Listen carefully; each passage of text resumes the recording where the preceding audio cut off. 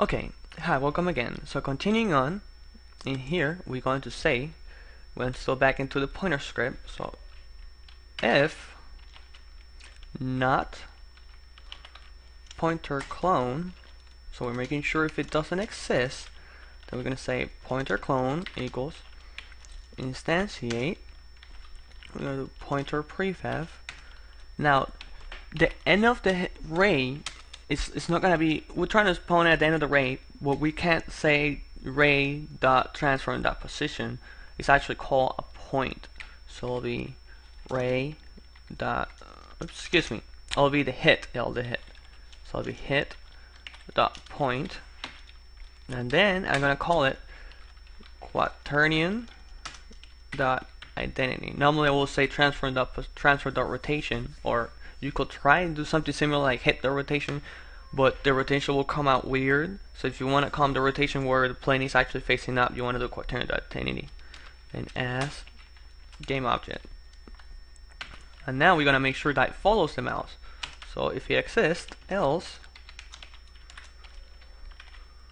pointer clone dot transform dot position equals hit dot point. So go ahead and save that off.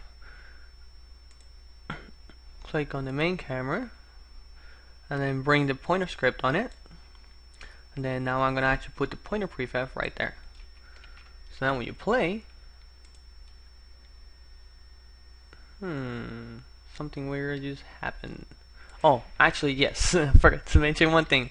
Long time ago, in the very beginning of the game, I made you show a plane, or I mean create a plane to be able to adjust these walls. That's what actually the plane is for. It's for be able to hit something for the team to spawn. So I can go here, my level stuff, click on that plane, activate it. It's actually turned off. And make sure you erase the mesh collider on it. And then you can actually turn off the mesh render.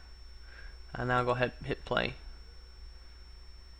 Dun, dun, dun, dun, dun, dun. Why it's not spawning? Oh, there it is. It's right there. Oops, excuse me. Okay, so one more time, I'm gonna actually make sure mesh render is on. Let's see. So it spawns it, just not on the plane. Okay, let me just delete this plane and redo the plane again. Sorry for that. Plane. Oh, we need a collider on it. It just has to be triggered. So create the plane. You can create as big as you want if you want the level big. Remove that component, physics, box collider, and then make sure it's trigger. Now I can turn off the mesh renderer. And then I should be able to, yep, there we go. Finally, I got my little cursor moving around. Now if you want to hide your mouse cursor here so it doesn't show, you can actually go back to the script. Right when it starts the game, we're gonna do application dot, let's see, application dot, where is it at?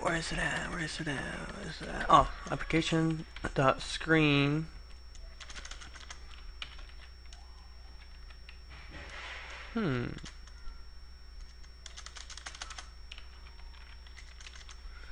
Oh my gosh, I gotta go back again on it. It's probably gonna be screen.show cursor maybe?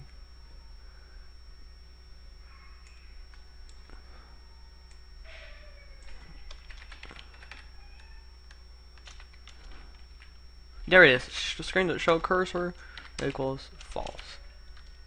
Okay, sorry for that. Now continuing on, next video we're gonna make it so the ship actually looks our cursor, our little pointer prefab. Y'all have a nice one.